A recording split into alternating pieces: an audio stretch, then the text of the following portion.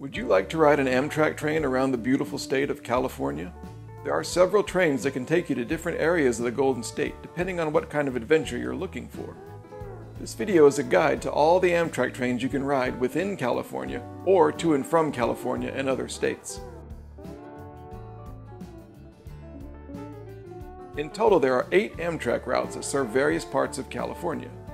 First, I'll go over the ones that operate only within the state, then look at the ones that extend outside California. Then I'll talk about Amtrak ticket prices and life on board, including seats, sleeping accommodations, food, and stuff like that. The 3 Amtrak trains that operate only in California are the Capital Corridor, the San Joaquins, and the Pacific Surfliner.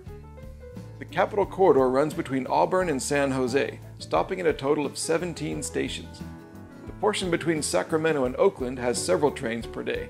About half of those also extend to and from San Jose, and only 1 train per day in each direction goes beyond Sacramento to Auburn. If you want to ride the entire 4-hour route without a transfer, there's 1 morning train from Auburn and 1 evening train from San Jose that go the distance, but only on Saturdays and Sundays. Otherwise, you'll need to transfer to ride the whole line. Not only is Capital Corridor a good way to get around the Sacramento and Oakland area, but it's a nice ride anyway, moving through cheerful little towns and especially some gorgeous portions that skirt along the edges of the bays. Note that no Amtrak train goes directly to San Francisco, but riders can use Emeryville Station and take a connecting bus across San Francisco Bay. The San Joaquins service goes from both Sacramento and Oakland down to Bakersfield. The 2 northern branches meet, or wave goodbye, at Stockton. The San Joaquins go through California's beautiful Central Valley, with views of huge fertile fields and groves, the sun-baked towns of Central California, and of course the dramatic mountains off to the east. From Oakland to Bakersfield it takes about 7 hours and hits 16 stations.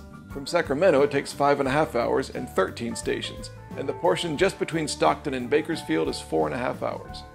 Over half of all passengers who ride the San Joaquins also use the network of connecting buses, the green lines here, which lead to other destinations, including Yosemite National Park, Reno and Las Vegas, and the Amtrak station in Los Angeles. The Pacific Surfliner runs between San Diego and San Luis Obispo and stops at 25 stations. For much of its length, this spectacular train runs right along the coast and offers majestic scenery. Several trains per day run between Los Angeles and San Diego, which takes 3 hours. A few go further north, to and from Goleta, and only 1 or 2 per day, depending on if you're north or southbound, go all the way to San Luis Obispo. The entire unbroken trip lasts about 9 hours. All 3 of these California-only trains offer coach seating, and only the Pacific Surfliner also has business class seats, which cost a bit more. There are no sleeper cars since the trains only run in the daytime. There is cafe service aboard each of them, but no full meals in a dining car. Bicycles are allowed on all of these trains. 5 other Amtrak services pass through California as part of longer routes across America. They lead to Chicago, New Orleans, and Seattle, plus dozens of stations in between. To get between Los Angeles and Chicago, you can take either the Southwest Chief or the Texas Eagle. The Southwest Chief takes you through the famous scenery of the magical desert Southwest. As Amtrak's own website poetically points out, carping through curving canyon passages only a few feet wider than the train itself, you'll see spectacular landscapes and pristine vistas not visible from interstate highways. It takes about 43 hours to do the entire trip and visit all 31 stations through those canyons and across the Midwest, so you'll spend 2 nights aboard the train. The other option between LA and Chicago is the Texas Eagle. 3 days a week in each direction it goes through Texas and the Midwest without a transfer. On the other days, you'll need to change at San Antonio. The unbroken trip lasts 62 hours and stops at 43 stations. That includes 3 nights aboard the train. Another train, the California Zephyr, runs from San Francisco, actually Emeryville, to Chicago. It's known for its beautiful views as it passes through the Rocky Mountains. The California Zephyr is a daily service, taking about 52 hours and 33 stations over 2 nights. The Sunset Limited links New Orleans and Los Angeles, taking 46 hours, 20 stations, and 2 nights. It only runs 3 times a week in either direction, and before Hurricane Katrina it stretched all the way to Florida. From this train you'll see not only the wide-sweeping desert vistas of Texas and the southern part of the U.S., but pass through the bayou country of Louisiana and by the scenic mountains of Southern California. Finally, you can also travel by train between LA and Seattle on the Coast Starlight. The Coast Starlight operates once per day in each direction and takes 34 hours. You'll spend one night on board if you do the whole thing. Along the way, you'll go along the California coast and move through mesmerizing forests to reach the snowy Cascades in the Pacific Northwest. All 5 of the longer Amtrak trains that serve California have sleeper cars as well as coach seats, but no business class seats. Each train has 3 different types of bedrooms accommodating 2, 3, or 4 passengers, depending on whether they're adults or kids, plus a 4th type for 2 people that's big enough for a wheelchair. Superliner bedrooms have private shower and toilet facilities in the room.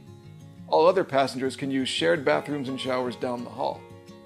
A larger suite created by removing the wall between 2 bedrooms can be arranged as well and, according to Amtrak, is good for 4 to 6 people. Prices can change. Note that seats are pretty cheap, but bedrooms are significantly more expensive. As an example of Amtrak prices, let's look on Amtrak's website for the Southwest Chief between LA and Chicago on one specific day about a month from now. As of the time I'm making this video, the cheapest fare is $146 per person one way. That's for a coach seat. You can pay more for that same seat and have different levels of flexibility in changing or canceling later. For sleeping accommodations, you pay one price for the whole room and then each person pays a fare. Right now, the fare for each adult staying in a room is $232. Children 12 and under are half that. So you add them up, then you add the one room price, which right now is $372 for the Superliner roomette, $1,010 for the family bedroom, and $1,472 for the Superliner bedroom. Prices can change a lot depending on the date you want to travel and how far in advance you book. For specifics, you need to check the website yourself with your real dates and everything, but this is basically how it'll work. Note that you can't just stuff 10 people in a single room. You can't do it physically, and you can't do it per Amtrak's rules. But nice try. Anyway, I can tell you from personal experience, on the long-distance trains, the coach seats are nice enough, but it's excellent to have a bed to lay down in while the train is gently rocking through the quiet night. Again, the 3 shorter California-only trains don't have sleeper accommodations, nor, by the way, observation cars, and they don't offer full meal service. The 5 national trains do offer all of these. If you buy any sleeping accommodations at all on the longer trains, all breakfasts, lunches, and dinners are included, though cafe food is extra. So if you're traveling in a coach seat, you'll have to pay extra for meals. All 8 California Amtrak trains have the cafe, where you can get simple drinks and snacks and sit at a table by the window. Whichever Amtrak train in California suits your needs, schedule, and budget, I think you'll have a blast. Remember that the schedules and prices can and do change, so watch Amtrak's website. Also, there are often delays, and the average trip time is longer than the scheduled times. But on all of California's Amtrak trains, the food is good, the people are warm, the views are absorbing, and the journey is a relaxing adventure. We're lucky that in the modern world, there's still a way to move across the American landscape in a steady, rhythmic way, and just sit and watch and let it all in.